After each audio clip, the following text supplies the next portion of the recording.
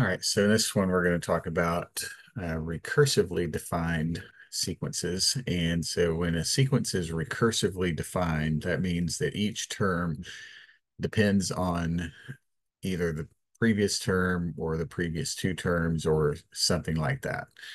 Um, so if we want to find the first six terms of the sequence defined recursively, so here the first term is 1, the second term is 1, and then the next term is the sum of the previous two. So f of n minus f sub n minus 1 plus f sub n minus 2. So the first six terms. So f sub 1 is 1, that's given. F sub 2 is 1, that's given. F sub 3 would be f2 plus f1. So that's 1 plus 1, which is 2. Then f sub 4 would be f sub 3 plus f sub 2, so the previous two terms. So f sub 3 is 2, and f sub 1 is 1, so f sub 4 is 3. And then fifth term would be f4 plus f3. So f4 is 3, f3 is 2, so that would be 5. And then f6 would be f5 plus f4. So that would be 5 plus 3, which is 8. And so if we put these just kind of in a list like this, you can kind of see, so 1 plus 1 is 2, 1 plus 2 is 3, 2 plus 3 is 5, 3 plus 5 is 8, and then the next we'd have 5 plus 8 would be 13. Um, so that's how the recursively works. Recursively means you always have um, some of the previous terms, one or more of the previous terms is involved in the formula. But what this also means is you can't get the 100th term without going through every other term up to that point. So we won't be doing that. So with the recursively defined, you're just kind of getting the first however many terms. All right, next we'll talk about partial sums. So partial sums is just saying if we add up the first 4 terms, say, or the first 10 terms of a sequence. So let's see what this looks like. So, and we use a capital S for this. So S1 would be just the first term. S2 would be the sum of the first two terms, and so on. So find the first 4 partial sums. So we have 1 over 2 to the n.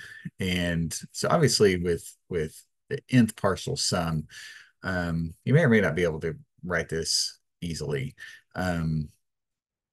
Probably will though, if they ask for it, probably will. But let's look at this. So S1 is just the same as A1. So that's 1 over 2 to the 2, 1 over 2, n is 1. So 1 half. S2 would be S1 or A1 plus A2, which should be 1/4. So 1 half plus 1/4 is 3/4. S3 would be 1 half plus 1/4 plus 1 over 2 to the third, which would be 1/8. So now we have 3 over 4 plus 1/8. So when you do this, because you probably need a calculator for these, just take the previous one and add so you don't really need to add all 3 of these terms. Just do 3/4 plus 1/8 just to save you a little bit of time. So that's 7/8. Then S4 would be 1 half plus 1/4 plus 1/8 plus 1/16 now. So plug in 4 for n. We get 1 over 2 to the 4th, which is 1/16. And then you can put in 7/8 plus 1/16 in the calculator. And we get 15/16. And so now you can kind of see a pattern here. What is the pattern? So 2, 4, 8, 16, and then each numerator is 1 less than the denominator. So Sn seems like a logical guess. Numerator is just 2 to the n. So 2 to the first, 2 squared, 2 third, 2 to the 4th. So numerator here would be 2 to the n. and then denominator 2 to the n. The numerator is 2 to the n minus 1, so it's just going to be 1 less than that. Okay, so that's kind of what you're doing, and a lot of this in this first section is just kind of looking for a pattern. So let's look at this one, sigma notation. So sigma notation, this is just a notation for writing a sum of terms like this. So this symbol, of course, is a sigma. And so the way we read this, sigma stands for sum. So sigma just equals sum. So this is the sum from k equals 1 to n. And so k is the index, k is changing. So this is the sum of the first k terms, or the first n terms of this sequence. And k is called the index of summation. So let's look at how this works. So we have the sum from k equals 1 to 5 of k squared. So this would be 1 squared.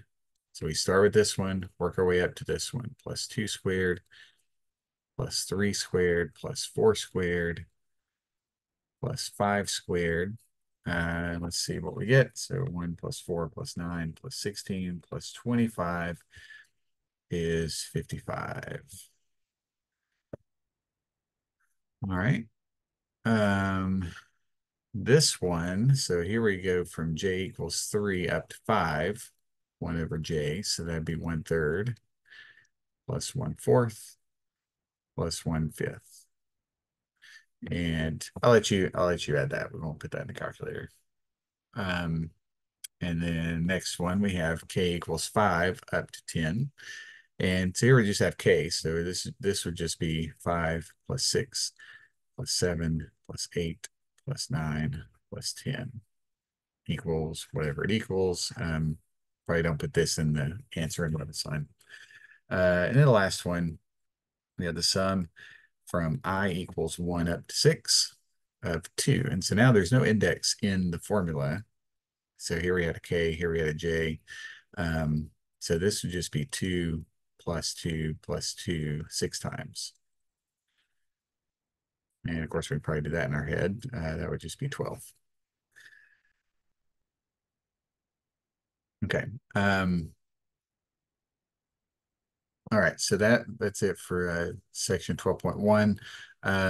If you're not comfortable with this notation yet, the summation notation, make sure you work on that because that may be new, depending on your background.